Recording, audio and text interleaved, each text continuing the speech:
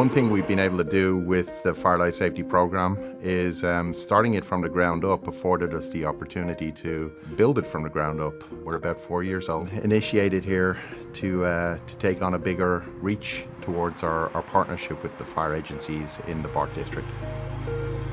The work has become more concentrated and more focused on fire prevention methods. Simulating activating ventilation at Powell Street. Which is something that we didn't necessarily do in the past. We were very operational focused. We were looking at how an incident at BART might have interaction with fire departments and work towards that. So this is much bigger now in terms of the fire engineering of construction projects at BART and the prevention methods such as inspections in the system. Another component of where we go is training and familiarization.